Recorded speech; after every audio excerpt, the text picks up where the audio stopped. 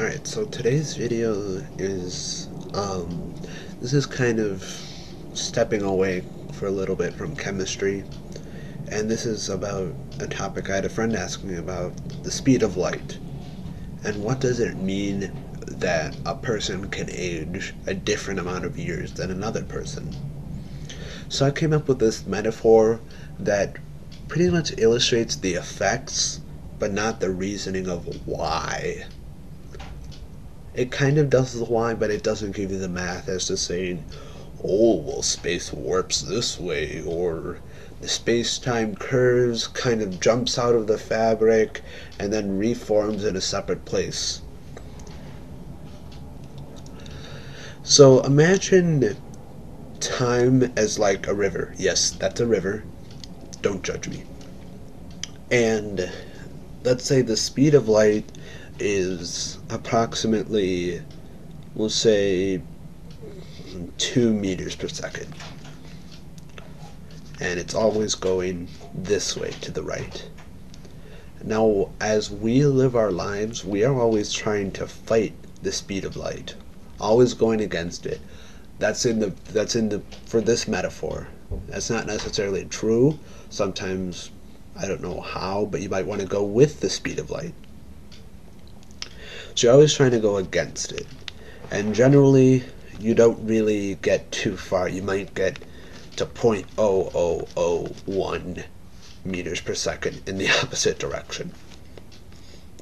So let's say we have person 1 and person 2, both of them swimming against the current.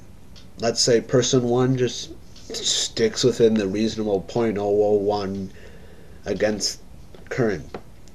So that means that, let's just say that each meter here represents 1 year. So in 4 seconds, this person would have traveled 8 meters and would have traveled technically 8 years. But if a person's fighting against it, person 2, let's say that person 2 manages 1.5 meters per second. So in the 4 seconds that person 1 spent going 8, this guy's going, he went 6.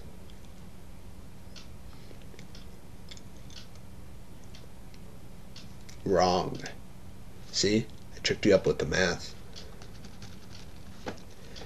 See, what happens is when you're going 1.5 meters per second, you're not saying you're going 1.5 meters per second to the right. You're saying you're fighting the current. So when the current's going this way by 2, you're going the other way by 1.5. You subtract the 2, and you go in the direction that's stronger, the 2 meters per second, so you end up going to the right by 0.5. So in this case, it takes 4 seconds for person 1 to get to 8, but in those same 4 seconds, you only get to 2.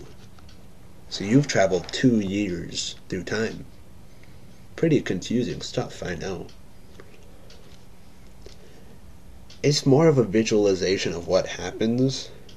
What actually happens has to do with relativity and how light kind of can't catch up with you once you start it catches up to you slower as you approach the speed of light, but that's much more complicated for another video, even for some college physics classes.